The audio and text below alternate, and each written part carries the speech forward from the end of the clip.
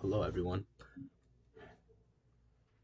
Hello everyone. My name is Jagath Sathi, and today I'll be taking the integral from 1 to 4 of root x plus 6 over x cubed plus e to the x. To start off, let's let's take the integral of each separate term. Let's spread it out. So let's get the definite from 4 to 1, right? And let's take the integral, right? So first let's start with root x. This is also can be written as x to the 1/2. And then when you take the derivative of x to the 1/2, you're basically adding 1 to the power and then multiplying by the reciprocal. So if you add 1 to the power, you would get 3/2. So what you're going to get is 2/3, right? That's reciprocal of 3/2. And then you're going to add 1 to the power. So you're going to get x to the 3/2 because you're adding 1 to a 1/2. Next term, we have 6 over x cubed. This is a little bit tricky, but we could also write this as 6x to the negative 3. And we're going to do the same thing as you've always been doing. We're going to add 1 to the term, so you get negative 2. So when you get negative 2, you're going to get x to the negative 2, right? And then you're going to multiply by the reciprocal. So one reciprocal of negative 2 is negative 1/2. So you're going to get negative 3, because negative 1/2 times 6 is negative 3. So you can also write this as negative 3x to the negative 2, right? And then last term, e to the x. Now, something special with e to the x is if you take the derivative or integral of e to the x, you also get e to the x. So we can just write e to the x, and it's as simple as that.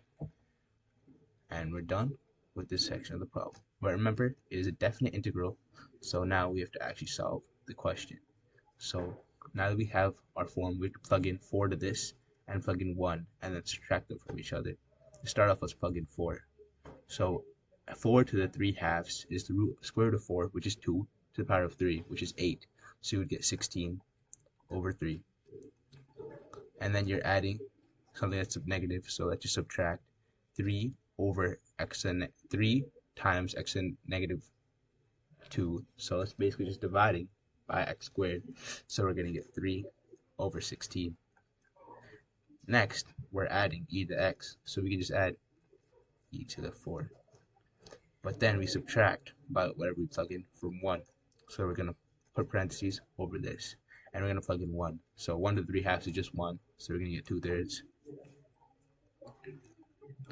And then we're going to subtract again. And we're going to get 3 over x to the negative half, which is just 3. So we get 3. And we add e to the x. Now e to the 1 is just e. So we can just add e.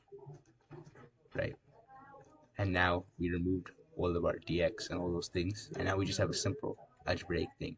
But let's just simplify this a little bit. So 16 over 3 minus 2 over 3 would, let's bring this all the way up here. 16 over 3 minus 2 over 3 would be 14 over 3. And then you would get 3 over 16, right? Which is the next function, minus 3. But let's keep all these things. Let's simplify this at the end. My bad.